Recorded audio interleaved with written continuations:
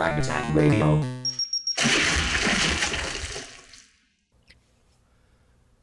Ladies and gentlemen, welcome back for another episode of Frag Tag Radio. And so here with you today, of course, your boy Pradius. And today's a special episode. We're just doing a straight up Halo 5 Guardians review today. So before we get into that, of course, got to get those plugs out there with our partners over at Appy Gamer. Appy makes you happy. Great app on Android, iOS, Windows. Get it while it's hot. And then, of course, Game On, shouts to Troy on iOS and Windows Phone. And then Gaming News and Reviews, which is on Android and iOS. All of them great apps, all of them free. All of them have tons of great news sources, including yours truly, Frag Tag Radio. So definitely check them out on your mobile devices, tablets, computers, wherever you consume your content. You can also catch us on Stitcher, TuneIn, iTunes, YouTube, Twitch, Twitter, fragtagradio.com. So pretty much anywhere. And with that, it's time to pretty much get into the review. So I've had this for about 2.5 weeks now, and the game comes out tomorrow night at midnight. So I've had, a lot of time to go through it. At first, only the campaign was accessible, and then was it this past Thursday, the multiplayer servers went up, so I was able to go through and play through a lot of the multiplayer and get the finalizations of my review together. After you watch this episode, if you're interested in reading the full written review and getting all the extra details, my written review is super in depth. So if you want all the nitty gritty details, definitely go to fragtagradio.com. Check out the written review. But so this here is the video review, and let's get to it. All right, so.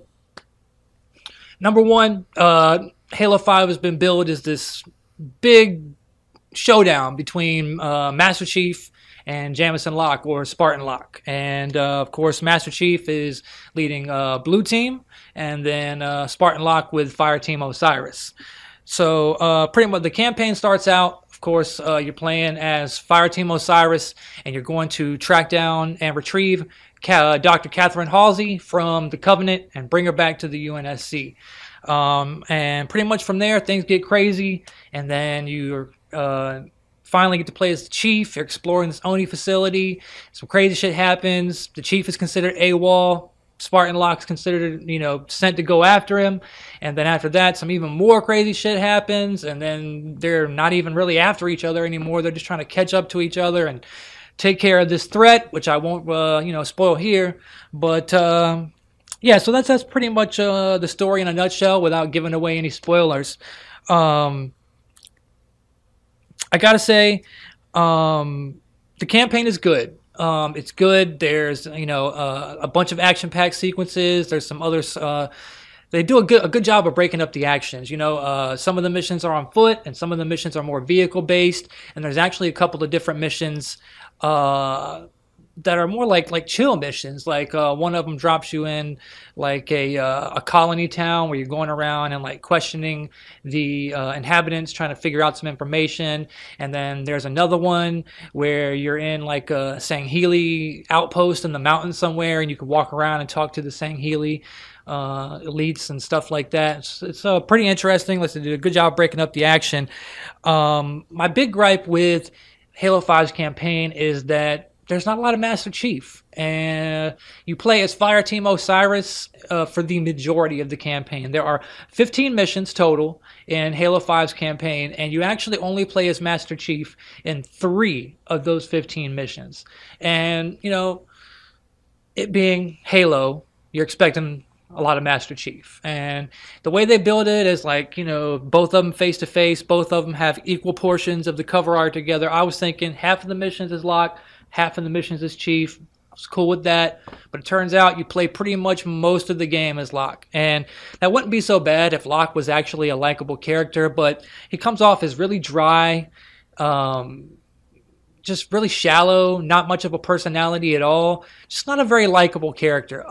Thankfully, his teammates, Buck, which is voiced by Nathan Fillion, and then his other two, Vala and Tanaka, the rest of Fireteam Osiris is actually pretty interesting, pretty cool characters. So it's actually a pretty good thing that they are, because otherwise it would have really slogged the game. Because like I said, Spartan Locke himself, just not an interesting character. And it was a little bit of a bummer that you didn't get to play as the Master Chief in many of the missions at all. Like I said, only 3 out of 15. And his fire team, the rest of Blue Team, they seem like a really cool team. You know, Frederick and the other two, the ladies. But you don't really get to spend enough time with them to really learn much or anything about them. And, you know, I guess you could say that this Fall of Reach film is supposed to talk about their origins and maybe teach you more about them. But I would have liked to have learned more about them in the game itself. And that just wasn't the case. So, I finished the campaign with not really knowing much about Blue Team at all. They go out of their way during the campaign to let you know that, oh, these guys have been together a long time and they're like family. But beyond that, they don't really tell you much about anything regarding them. So that was my only real gripe as far as that. And then lastly, the campaign ends in one hell of a cliffhanger. I'm talking Halo 2 levels of cliffhanger. It actually, you know, you think, you know, a game like this, obviously it's a trilogy or a saga, you know, possibly more than 3 games. You figure, though, at least at the end, there are a few questions are going to be answered, while possibly presenting a few more to get you amped up for the next game. Well, the ending of Halo 5 is just more questions, and it doesn't answer any of the questions that we already have from playing the campaign. It's just leaves you with a bunch of questions, big hell of a cliffhanger. You know, and it's not so much as a bad thing, but it's not a good thing either. You know, I just kind of would have liked to have had answers to a couple of questions. You know, a little bit of closure. You know, so that I'm not just sitting here waiting for 2 years. Like, come on, I need to get to that next Halo so I can hurry up and figure out the answers to all these questions. You know, hoping it answers those questions and not just presents us with even more questions. So, but yeah, so you know, story-wise, the whole thing with Spartan Locke being a not likable and kind of shallow character, Master Chief only being playable in 3 missions, and the hell of a cliffhanger ending. I would say that, you know, the story is about a 3 out of 5 frags. It's above average. It's good. It's just not great. It's not Halo 4 level campaign greatness. You say what you like about Halo 4 and Halo 4's multiplayer, but I think it's undisputable. Halo 4 has had the best campaign out of all the Halos.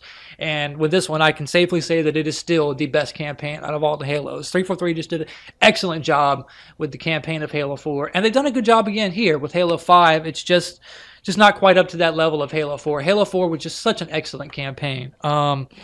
And, you know, it's always hard to talk about a campaign without giving away any of the details. So pretty much I can't tell you much more than what I already have about the campaign.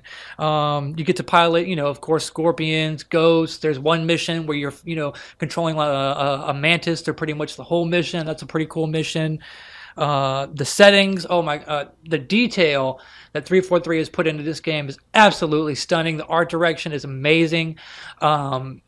The wide open spaces. The first mission where you go to retrieve Dr. Catherine Halsey, you're going along this cliffside, and there's this giant battle taking place in the skies around you with, like, you know, banshees flying around, attacking UNSC ships, and all sorts of stuff going on around you. And it just feels like this giant battle is going on around you, and you're just one smaller piece of the puzzle going in there to infiltrate and get Dr. Halsey out of there. So they did a really good job with the settings, the locations. All the levels are really well designed. Like I said, those details are really great. The water effects, just like there's parts with waterfalls in the mountains and you're walking through puddles. At certain parts, it's just the water effects are really great. The details on the armor, the facial animations and the expressions and the way they captured, I guess, with the mocap stuff of the actors' faces, they look just like their real life counterparts, maybe even better in some cases. It's just a great looking game, and it's got of course, the dynamic scaling, where, you know, it's pretty much the resolution changes. It's going up and down anywhere from 720p to 900p, all the way up to full 1080p, depending on what's going on the screen, how much, you know, stuff is going on. I gotta say, you know, I didn't notice the resolution changing while I was playing. So, you know, I know it was changing just because, you know, dynamic scaling it had to have been, but I didn't notice it. It looked pretty much the same to me the whole time I was playing, and I'm playing on a 55-inch 4K TV. So this is already taking a 1080p image and upscaling it to something close to 4K. So if it's 720p, you're taking 720p up. It looked great the whole time. I couldn't tell the difference. Maybe that's just me. Maybe I got bad eyesight, but I don't think so. You know, the campaign, the graphics, just really good. The art direction is just amazing. The sound effects, they've done a really good job with the sound effects in Halo 5 Guardians, especially in regards to the weapons. All the weapons just sound so hard hitting, so powerful, and you know, combine that with the haptic feedback triggers of the Xbox One controller, and the weapons just feel really good in your hands. If you remember back to Halo 4, certain weapons like the Promethean pistol and a couple of the Covenant weapons just weren't quite up to par. They felt really weak, and you never picked them up ever, just because they weren't viable. Well, 343 has done a really good job of going back and, you know, touching up and balancing all the weapons really well. Every single one of the weapons feels powerful, feels viable at any given situation. You know, so if you run out of ammo, you can feel free to pick up that Promethean pistol off the ground and know that you're still going to be able to kill enemies with it. And it feels great while you're doing it. Sounds great. Speaking of sounds, the Spartans are, you know, traditionally Halo's been like a real floaty game. You know, you can jump and just float up in the air and all that bunny hopping and stuff, and that's pretty much gone now. And I know some people might say that, well, that's Halo, and it's not going to be Halo without that. I gotta disagree. It still feels like Halo to me, just better. The Spartans being more grounded, I think, feels right, because the Spartans have always been big and bulky with this really big, thick armor, and it just made no sense that they were just floating around. So, like I said, it just feels really good. And you can actually, between the sound effects and the haptic feedback, you can feel the weight of your Spartan as you're sprinting around, your boots clunking against the ground. And you can still jump, and you can actually climb up, vault over cover now, which is a really good addition. I just really enjoyed the campaign. Like I said, the sound effects are really amazing. There is co-op in the campaign. Unfortunately, there is not any split screen, which isn't really a problem for adults like myself. You know, I play with most of my friends over Xbox Live anyway. They're at their homes, I'm at my home. But for younger people, you know, like my son, who's going on 12 years old, big Halo fan, he has friends over the house a lot. You know, come spend the night, hang out. They like to play games split screen, so it's kind of a bummer, you know, especially, you know, for the kids, that Halo 5 doesn't have split screen. And, you know, say what you like about, you know, not a lot of people use split screen, or for the game to be as good as it could be, they didn't need it, but split screen, they should have put it in there. They should have found a way. I don't care what compromise needed to be made.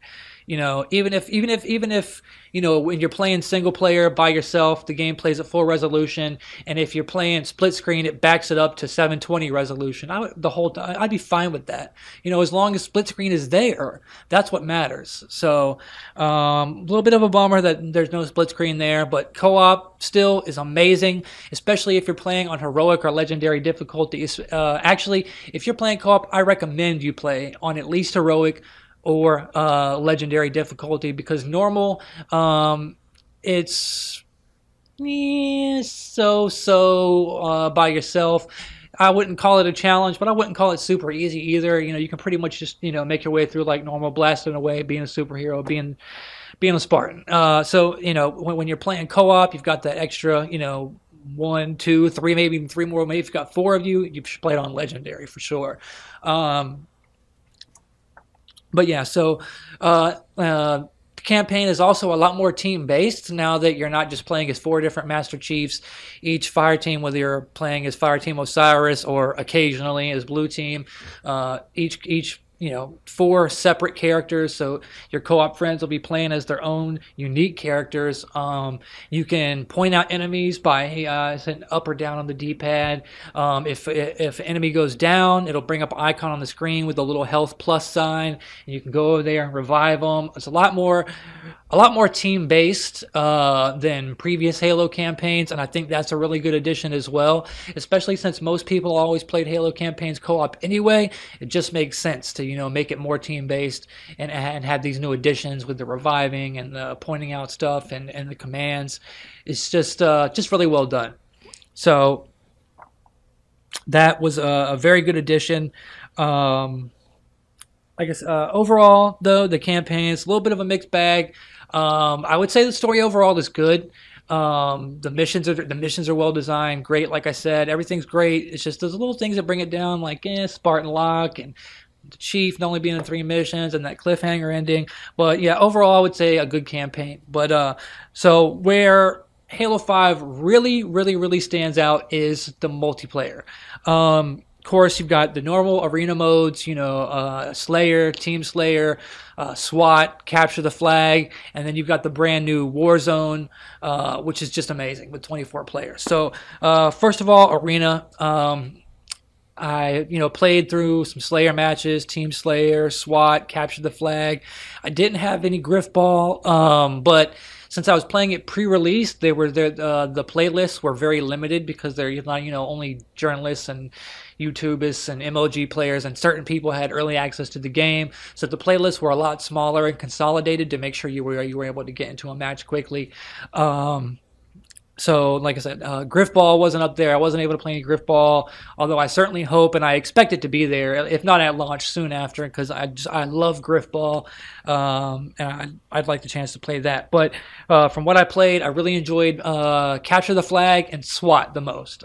Capture the Flag, especially when you're playing Capture the Flag on one of the maps where your team has a base on this side and the enemy team has a base on that side, and it just feels right, Sometimes Capture the Flag takes place on one of those maps where you're in a facility and they're on one side of the facility and you're on the other side of the facility, and it doesn't feel like you have your actual own base.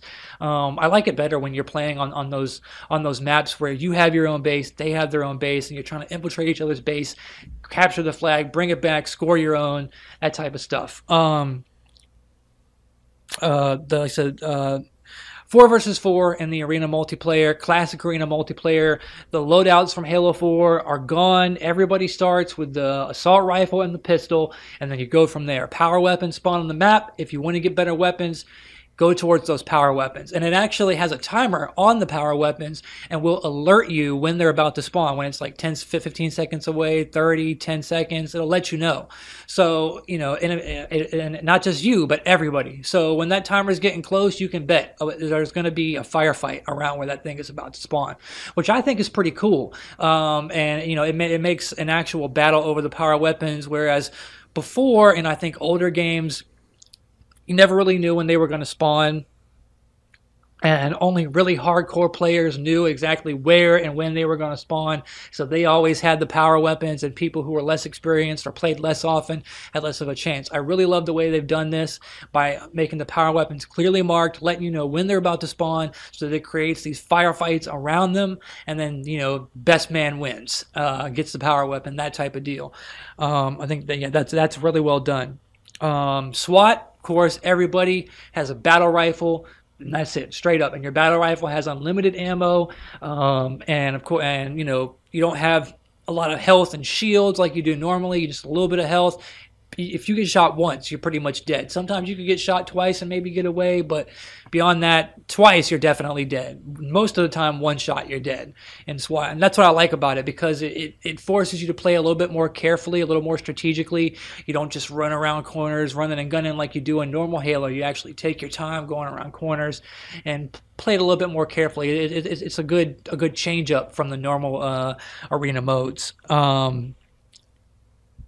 And then Warzone. Oh my goodness, Warzone is just so great. It's like big team battle meets Halo Reach's invasion mode. It's like they put those two together and then added AI enemies in there and requisitions, and it just gets crazy. So the maps are freaking huge. My favorite variation of Warzone is the one where you start on one side of the map, they start on the other side, and there's bases along the way that you can capture between each other. And what you want to pretty much do is exit out of your base, capture the closest base to you, and then go capture the next one, and so forth, until you've pushed the enemy back all the way to where all they have left is their base. And then once you get in there, you can open up their core, destroy the core, and get victory. Now, if a match is taking too long, you can also win by the first team to get to 1,000 points. The more points you have captured, the more points you'll be accumulating over time. time. The first one to 1,000 wins, or the first team to destroy the other team's core wins, whichever comes first. I know a lot of people were worried about the microtransactions, how you could, purchase rec points and rec packs or whatever. You can do that, but you also earn enough points, I'd say, to purchase a rec pack. Well, if you want to buy the bronze one, you can buy a pack pretty much every match. But if you want to get the good silver or gold packs, I would say every other match you pretty much have enough points to get a silver or gold pack, and those have the rare, super rare, legendary items. The type of recs that you get from the packs vary. They could be one-time boosters to give you extra XP for kills, or for assists, or for just winning the match overall. Or it could unlock weapons for you to use in Warzone, like more battle rifles, fuel rod cannons, plasma cannons, whatever. And then also vehicles. You'll unlock vehicles, ghosts, warthogs, mongooses, gun gooses, wraiths, scorpion tanks, banshees. They're all there. And so the way it's done, everybody starts out a Warzone match at level 1. And as you play through the match and you get more kills, more assists, die more times, whatever, you'll slowly level up your requisition level more. And by the end of the match, you and the rest of everybody else will be up to level 6 or whatever, and then that's when everybody is just busting out the scorpion tanks, the wraiths, the banshees, and shit just gets crazy. And it's just really a ton of fun. Like I said, and due to the fact that you can't, just straight up start a Warzone match and bust out your big requisitions right away. You have to actually work your way up to it. It doesn't matter if so-and-so spent $50 on a bunch of gold packs and has all this stuff. He can't call it out until the very end. And by the time you get to the very end, you're going to be calling out your vehicles, and everybody else is going to be calling out their vehicles too anyway, so it doesn't even matter. The only real perk, I would say, to spending money and buying all these gold requisition packs would be to get the rare or super rare or legendary armor to make your Spartan look cooler. And that's just all cosmetic stuff. It has no effect on the gameplay of the game. I mean, obviously, some players will probably still get jealous, but, if you feel that strongly about it, you could spend some money on it, or you could just play more matches and earn some points to unlock the rec packs and get them on your own. When I was playing, I was unlocking a rec pack pretty much every match, sometimes every other match, and every time you level up, you get a free rec pack to open, so you're pretty much constantly getting requisitions, and there's no real... I don't see the brouhaha over the microtransactions, because they're it's really a non-issue. So yeah, like Warzone, it's 12 on 12, 24 players. There's different maps, different modes. There are different variations of Warzone. I just told you about one. The other one that I played is a defense mode, where if you're the defending team, you have a base and you're defending it, and the other team is attacking, trying to take that base from you. And there's a 6-minute timer. So if you're defending, if you can survive for that 6 minutes, it's victory. If you're on the attacking team, you have 6 minutes to take over that base to win. And this mode, I think, actually could use a little bit of balance tweaking, because every single time I played on the defending team, I won. Every time I was on the attacking team, I lost. It seems like the defending team has a much more bigger advantage from being inside the building already and just waiting for you to come in and get the drop on you. And since they're doing that, they're getting kills faster, because you're going to be dying a lot, attacking the base, trying to take it over, where they're just defending it, so they're not dying as much. So they're building up their requisitions faster, breaking out the bigger guns faster, which makes it even harder to get in there toward the end of the 6 minutes. And so I think there needs to be some balancing there. I think for that mode, the attackers need to get their requisitions a little bit faster so that they actually have a fighting chance to actually take over the defending base. Otherwise, it's just not going to happen. And then the defending team's always going to win, and it's going to get to the point where people are going to start quitting out of matches, and that's just not cool. So as you're playing, you'll be ranking up. There's actually 2 separate ranks. You've got your regular old rank, which you'll be ranking up 1, 2, 3, 4, 5, 6, etc. And then you've got your, I guess it's like a classification rank based on how good you are and how good you're playing. And there's like 6 different medals, which is like bronze, silver, gold, and a few more up in the tier. And based on how good you are, the more matches you win, you can move up in tiers. But doing so, will match you up against more players of that same tier who are, better players. So if you're a good player, the game is going to match you up with other good players. If you're not such a good player, it's going to match you up with other players of the same way. So that it's always, at least, fairly a little bit balanced, and you're not always getting your ass handed to you. You can at least, feel like you're holding your own, which I think is good. The matchmaking, the way they put that up, it's all very well done. There is no voting on which map gets played next, which I think kind of sucks a little bit. Every shooter these days has matchmaking voting on which map comes up next. Now, obviously, some of the shitty maps get never voted for and never played on, but I think that's for a reason. The maps are shitty. People don't want to play on them. I think if you force people to play on maps and it ends up being a map they don't like, they're just going to end up quitting out anyway. Now, granted, they've put penalties in there. If you're a person that quits out a lot, rage quits a lot, team kills a lot, whatever, it's going to hit you with penalties. It might lock you out of matchmaking for an hour, maybe 2, maybe the rest of the day, depending on the infraction, how many times you've screwed up. Yeah, so, overall, if you're not a quitter, you don't got to worry about that. Another cool thing about Warzone, AI enemies spawn on the map. You'll be fighting Prometheans, Covenant, Promethean Knights, which are like the bosses that spawn on the map, or like Covenant Elites, which are like the Covenant bosses on the map. And then if they normally spawn in areas that haven't been captured by either team. So you'll get a report that, Prometheans about to spawn in this area. So you can go over there, and if your team is able to defeat them first, you can capture that point and start gaining points for your team. If the other team defeats them before you and captures it, then, they start getting the points. But it's pretty cool because it leads to this battle where you're going in there and you're trying to kill the AI opponents, but you're also trying to kill the opposing team at the same time so they can't take down the opponents and capture the point for themselves. And it gets really hectic, really cool. I just really enjoy Warzone. The maps themselves are really well designed. Arena, there's a ton of maps for Arena, and they're always really well done. My favorite map is a map called Fathom, which is like an underground sea lab, and like the ceiling is like glass, and you can look up and see like whales and fish swimming overhead while you got this firefight going on down below inside this lab. It's pretty cool. And the Warzone maps, there's not as many Warzone maps as there are Arena maps, but, big scale. I don't think it's going to matter that much in the grand scheme of things, and I'm sure they're going to be adding more over time.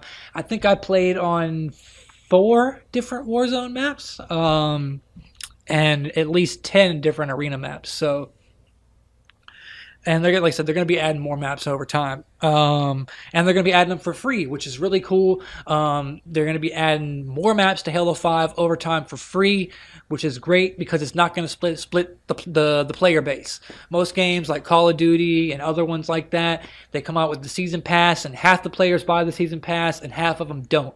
And it splits the player base in half. You've got half the player base playing on all the maps with the DLC and everything, and the other half of the player base that is just playing on the regular old maps. And, then it becomes a little bit of a problem. And then sometimes you're trying to play with a friend, and you have the maps and they don't, and you have trouble playing together, and that's a problem. So it's really cool that they're going to be adding maps more over time for free rather than charging for them. And I think that's really where these whole microtransactions for the requisition packs come in too. So you can pretty much pay what you want. You can spend money and help support the game and get some extra rec packs or not. And either way, you're still getting the multiplayer maps for free. So I think that's a really good way to do it. And I think actually more games should do it like that. I think multiplayer maps, this should set a standard, and multiplayer maps should just be free from now on. But of course, that's probably not going to happen anytime soon. But it would be nice. Let's see. So we talked about pretty much everything as far as the multiplayer. We talked about the movement, the smart link system where you're aiming down the sights. You It creates like a holographic sight. Depending on which gun you're using, the holographic sight will be different. Sometimes it's on the top of the gun, sometimes it's on the side of the gun. And some people are saying that iron sights aren't Halo, but it's really cool and I love it. And I think it fits right into Halo. It feels Halo to me. And what's really cool about it is that unlike Call of Duty, where if you're getting shot and you can just keep aiming down the sights and shooting, in Halo, if you're aiming down the sights and you get shot, it brings you out of your holographic sight and you're no longer looking down the sights. You have to go back into it or start hip firing. And I think that's a really cool way to balance it out. Also, in previous Halos, you had Spartan abilities, which were like pickups or perks for your loadout. Not anymore. Everybody can sprint. Sprinting is unlimited unless you get shot. Getting shot either takes you out of sprint or slows you down considerably. You've also got the Spartan ground pound, which you jump up in the air, hold the right bumper. It creates an icon on the ground showing you where you'll hit. You let go and then bam, slams into the ground. You can take out enemies that way. And then also the other Spartan ability would be the one you jump up in the air and hit the left trigger to aim down the sights. And you're pretty much like, it's almost like slow motion or almost like freezes you in the air a little bit. You're able to hover in the air for a couple of seconds, which gives you time to aim, shoot at enemies below you, and then come falling down on them, which is just really cool. And if you do it right, you can actually jump up in the air. If you do it high, aim at the enemies, shoot at them a little bit, and then switch it into a ground pound, which is just really cool, and you can devastate people that way. The different types of armor that you can unlock are really awesome looking. I got the one which looks like the samurai armor. I think it's called the tension armor. Just really cool looking. You can customize the colors of it. You can customize your emblems, your service tag. You can customize your stance. They have different assassination animations that you can equip. The customization is just phenomenal and almost boundless because you're always unlocking new stuff to customize with. Not just armor and helmets, but weapon skins as well. And you equip a weapon skin, like say for your assault rifle or your pistol or your battle rifle, you'll always spawn with that skin on. So that's pretty cool. And I believe that pretty much wraps up just about everything. Just one more quick rundown. Like I said, the campaign, great campaign. I'm just not a big fan of Spartan Lock, and I wish we could have played as Master Chief a little bit more.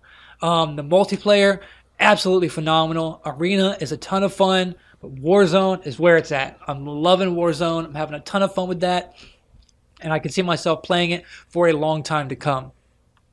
If you are a Halo fan, Halo 5 Guardians is a day one must buy for you, straight up. Day one must buy. If you're not a Halo fan, if you've never been a Halo fan before, I would say still Halo 5 is worth checking out. You might feel differently about it because the feel of the game is just it's still Halo, but it's a little bit different now, which I think is a good way of making it, bringing Halo back to its roots and making it feel Halo, but still kind of feel fresh and new at the same time. 343 did a really good job of everything from the graphics to the sound effects to the orchestrated soundtrack. Like I said, the gameplay is good, the level design, the art design, art direction, everything is just really great. My only real complaint are those couple of things with the campaign, with Spartan Lock and not playing as the Chief and only doing it for 3 missions. But yeah, and then the multiplayer is phenomenal. Talked about all that. It's just an absolutely great game. I would say 4 to 4.5 out of 5 frags, maybe 4.25, which is a great score. Great game. If you're a Halo fan, go pick it up. If you're not a Halo fan, I would say still check it out. If you've got a friend who has it, go to their house and play it. Or just take the dive. Pick it up, buy it, give it a try. If you haven't tried Halo in a while, it's worth it. And there's a ton of content in there for your money. Like I said, tons of packs, tons of unlocks, tons of maps. The campaign has a lot of replayability. It's just a really good package. But yeah, so that is my review for Halo 5 Guardians. If you want more in-depth coverage, please do go to fragtagradio.com and check out my written review. I will be coming back to y'all again probably next week with some more coverage. I got some Warframe stuff to cover as well as a few more things. So be looking forward to that, and I'll catch y'all on the next episode. Peace. Frag Radio.